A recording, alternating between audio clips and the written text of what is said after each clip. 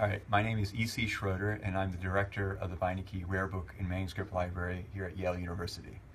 We've just are about ready to open after a 16-month renovation, and we're hoping to see all sorts of new students, visitors, faculty, researchers from around the world to come and use the collections at the Beinecke.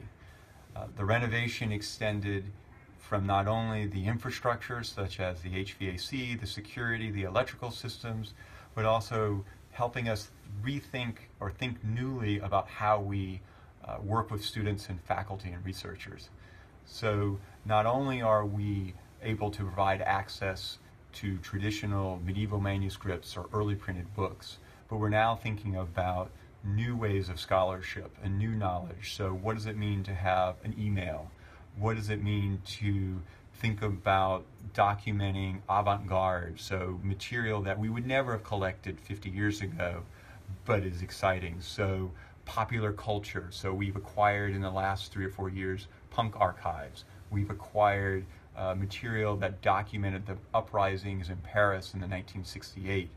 We've also at the same time are collecting traditional first editions of American writers. And each of those tell the story of human knowledge and human creativity.